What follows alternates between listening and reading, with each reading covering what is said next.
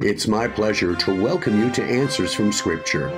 Whether you're just being introduced to the Bible for the first time or you've been studying it for a lifetime, I'm confident that you'll benefit from Brother Mark's passionate explanations for the Word of God.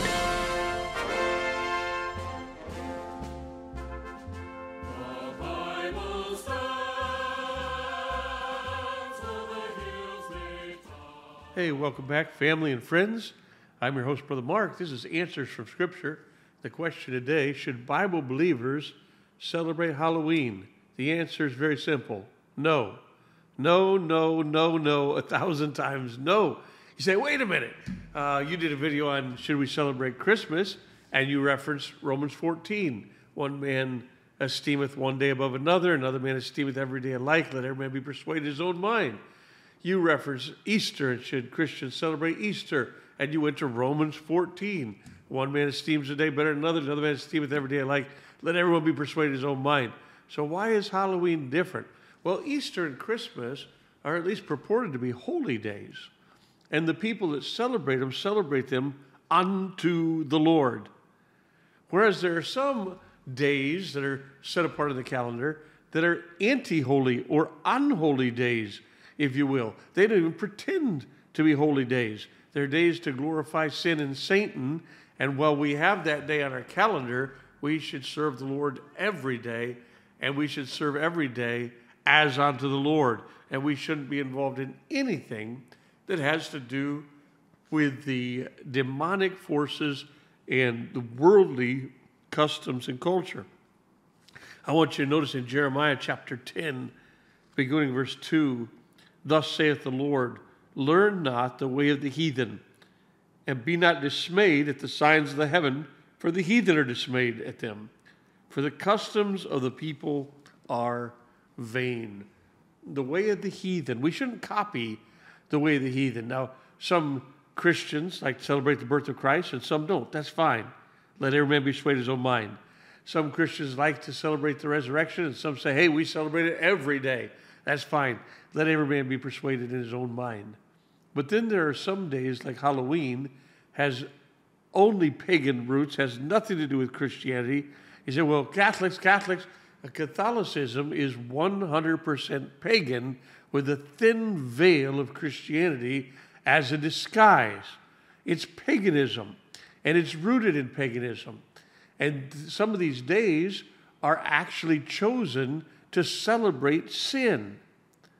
I'm going to show you that in just a minute, but before we do, let's go to Leviticus chapter 20, okay? Leviticus chapter 20, and see how serious some of these things are, right from the Word of God, from God's own mouth. Leviticus chapter 20, beginning with verse 6, and the soul that turneth after such as have familiar spirits, and after wizards, to go a-whoring after them, I will even set my face against that soul, and will cut him off from among his people. Sanctify yourselves, therefore, and be holy, for I am the Lord your God, and ye shall keep my statutes and do them. I am the Lord which sanctifieth you. So let's just talk about some of these days for a moment. And before we talk about Halloween, I want to talk about a prototype of Halloween. The Catholic Church has a time period called Lent, 40 days leading up to Easter, during which Catholics are supposed to fast. This isn't a typical fast, though. It doesn't mean that they go without eating and drinking for 40 days like Jesus did. In fact, they choose something each Lent. Each individual can choose what he or she wants to give up or fast. The thing they give up during Lent is almost always something wicked. For example, they'll say, for the next 40 days, I'm going to give up drunkenness, and I'm not going to get drunk. 40 days straight, I'm going to stay sober. Or, I've been living in whoredom, I'm sleeping with a woman to whom I'm not married, and for 40 days, we're going to give that up, and we're going to stay celibate. The Bible doesn't say, give up sin for a few days. The Bible, Jesus said to the woman that was caught in the act of adultery, he said, go and sin no more. Yeah, and the Bible says in Ephesians, let him that stole steal no more, but rather let him labor, working with his hands. The Bible says in 1 John in chapter 2, it says, these things I've written unto you, that ye sin not. And if any man sin, we have an advocate with the Father, Jesus Christ, the righteous. We're not supposed to sin, and we're not supposed to have the idea of, well, we'll give up sin for a few days and maybe we'll get some brownie points. We're supposed to mortify the deeds of the flesh. We're supposed to do everything we can to avoid sin and not to sin. For our whole lifetime, we're supposed to be holy, for the Lord is holy. But it gets worse than that. Not only do they choose those 40 days and say, I'm going to give up a particular sin or particular iniquity or particular wickedness for those 40 days, but then the day before it starts, Ash Wednesday is the first day of the 40 days. The day before it starts is Tuesday, and it's called Fat Tuesday. Maybe you've heard Mardi Gras.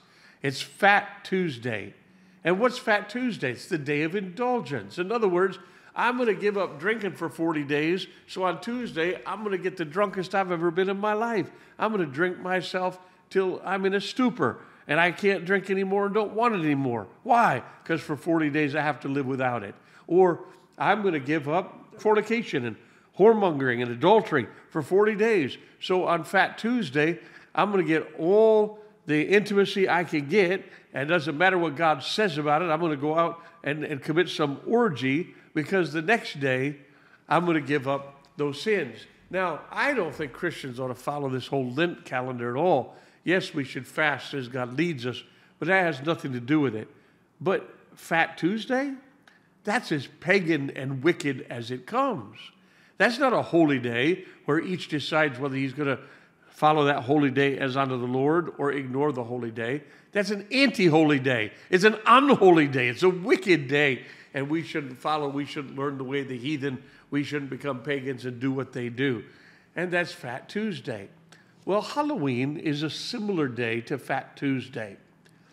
The Catholics, who chose all of their holidays somewhat according to the pagan calendars and pagan holidays, and just tried to dress them up a little bit to make them look Christian. But one day they chose was November 1st. Now remember that, November 1st, and they call it All Saints' Day. And their theory is that on November 1st, God allows the ghosts, the disembodied ghosts of all the saints of history, let loose from the cemeteries on November 1st. And that there's so much influence for good and for God, and so much holy power that comes off just emanating from these disembodied ghosts, that it's almost impossible for the demons to do anything on November 1st. Hence, Halloween. Halloween is to All Saints' Day what Mardi Gras is to Lent. It's the day before. Just like people celebrate Christmas and then they have Christmas Eve. What does Eve mean? It means the day before. Okay, Halloween, een. You notice there's a little apostrophe where the V should be even. What does Hallow even mean? The evening before holiness. The evening before the saints roam. The evening before the earth is filled with holiness. So the demons do on Halloween, this is the Catholic theory, what the people do on Mardi Gras. And they get all the evil out of them that they could get. And it's a day to celebrate evil. It's a day where the demons just run with liberty and unleashed on the earth to do as they please. And it's a day to celebrate the demonic side of the world. Should Bible believers involve themselves in that? No, no, no, 1,000 times no. Even the concept of trick or treat. Trick or treat, if you go back to the time where it was a pagan holiday, these young pagans would come to the door and they would demand some particular treat. And if they weren't given that treat, then they'd play a trick. And the trick would be to light the barn on fire along with the man's livestock. Or the trick would be to take that man's daughter and to rape her and physically abuse her and then dump her on the doorstep. In other words, they would be committing these acts, horrible acts, and threatening them if you don't give them a treat. That's extortion. And he said, oh, but when my little children dress up, they say trick or treat, they don't even know what it means. I know they don't. but they're acting out the horrible history of pagan extortion. And they're saying, trick or treat, trick or treat. Halloween's a pagan holiday. Now, October 31st isn't a pagan holiday. October 31st has been separated by some as a day to remember God's word. And October 31st is an important day in many people's lives, and in every people's life. Every day should be celebrated unto the Lord. But the concept of Halloween, it's pagan. It's completely pagan and heathen. Let's look at one more verse, Deuteronomy 18, and just realize what God thinks about these activities. Deuteronomy 18, I'm going to begin with verse 9, actually. When thou art come into the land which the Lord thy God giveth thee, thou shalt not learn to do after the abominations of those nations.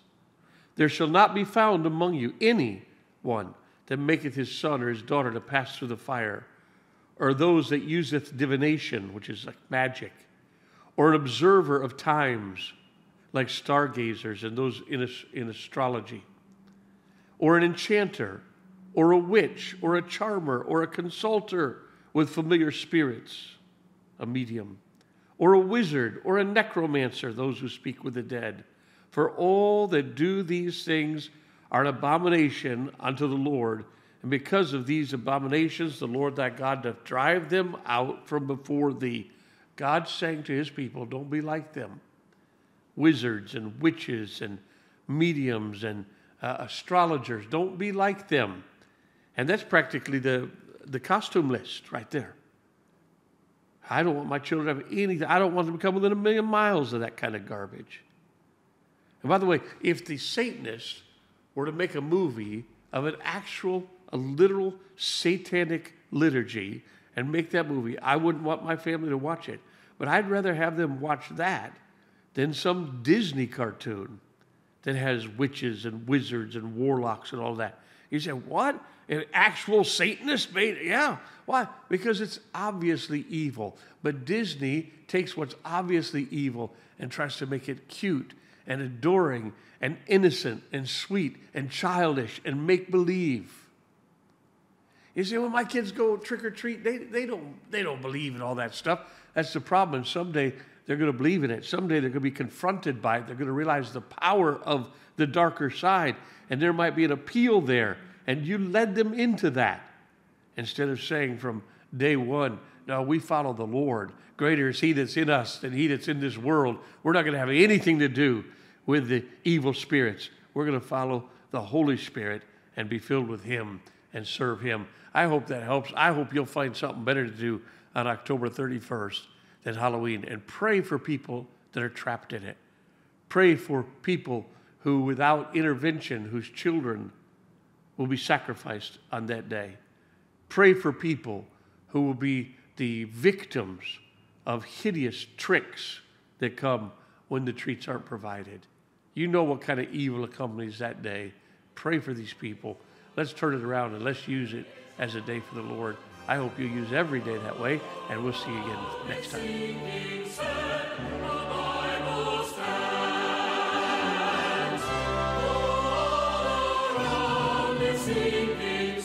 Thanks so much for listening. If you have a question you'd like to have answered, mention it in the comments field below, or visit us at www.answersfromscripture.online.